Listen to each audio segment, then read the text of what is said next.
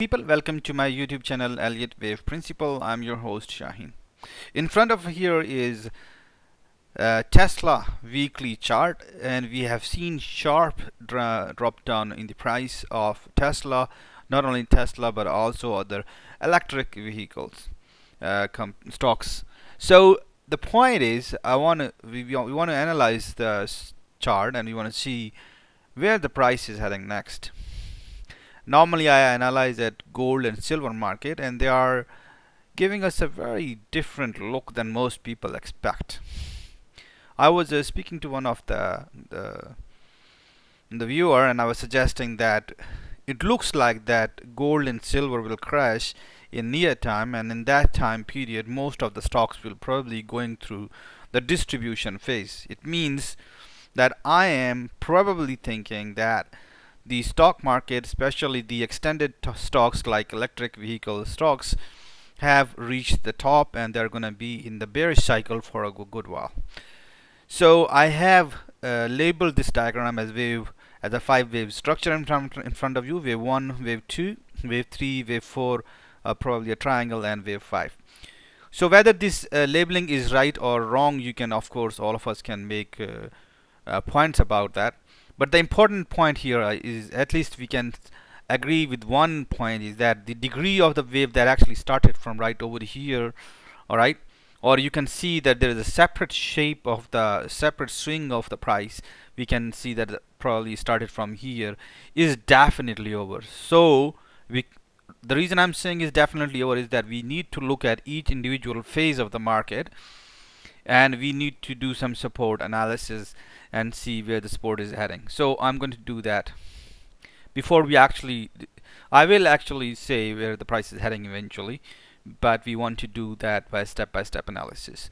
So first of all, I'm considering this price movement, and we can see that the support occurred around at 75% of the price of the swing. So this is 100% swing, and then we can see the support is occurring at about 75%. The next clear swing that we have seen in the price is that we can see that this is a clear swing of the price. With this being top and this being bottom, we can see that we saw support occurring somewhere around 37.5, or if you're using Fibonacci analysis, you can say 38.2%.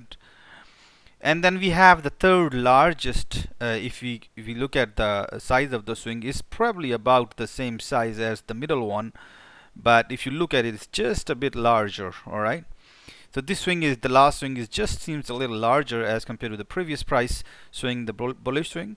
Let's see the total of it, and we already can see that the price has dropped more than the previous level.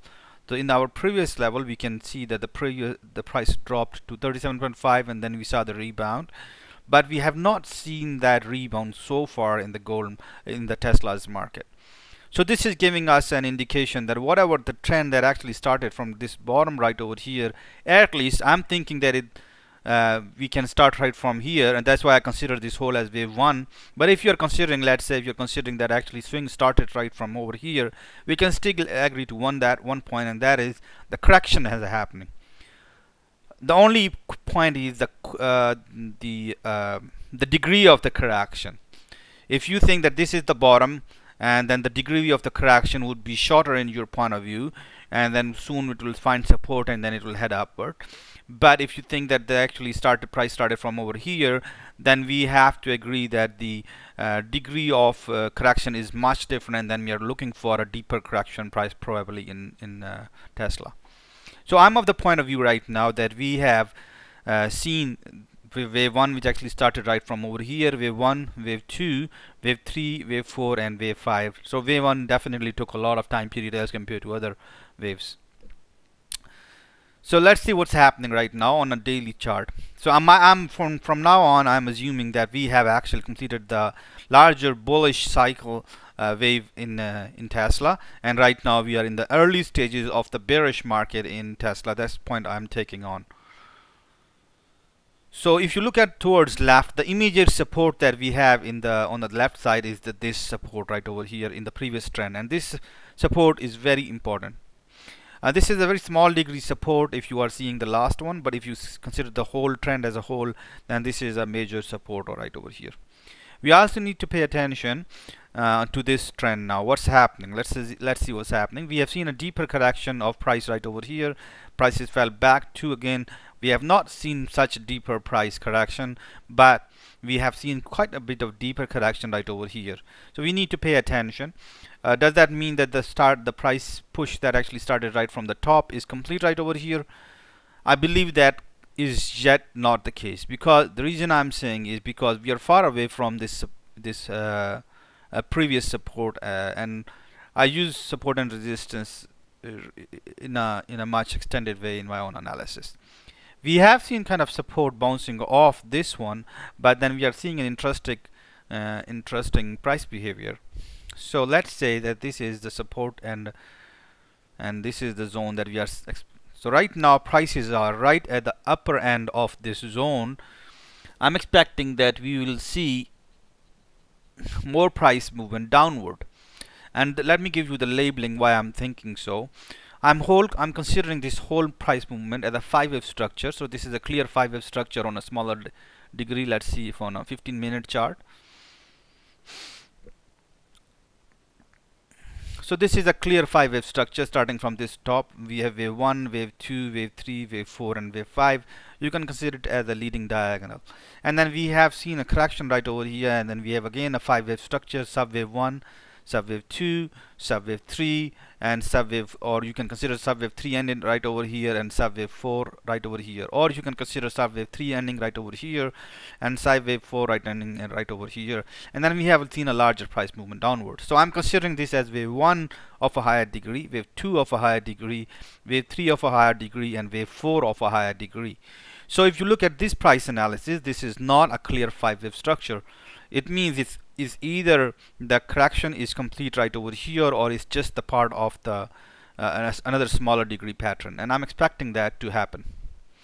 So just give me a moment while I draw the labels quickly so we can actually focus on the analysis itself. So this is going to be wave 1. We can use any color. I'm pretty careless as far as the coloring of the concerned. So this is 1 and this is 2.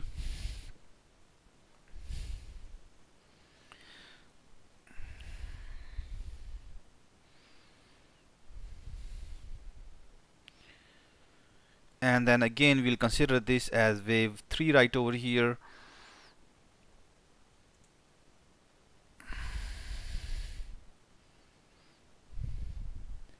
And we'll consider this as wave 4.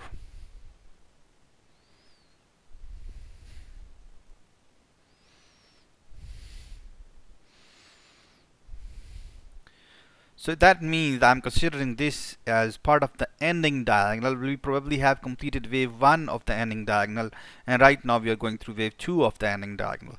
And I'm expecting that we are in probably a couple of days or a day or two, you'll start seeing reversal happening on Tesla's price movement. So then I'll see price. I'm expecting prices to go. Just give me a moment. Then I'm expecting the prices to go down right over here, make another jump, and then make another down right over here. And that I'm expecting that will probably end up happening in wave 4 of previous impulse movement.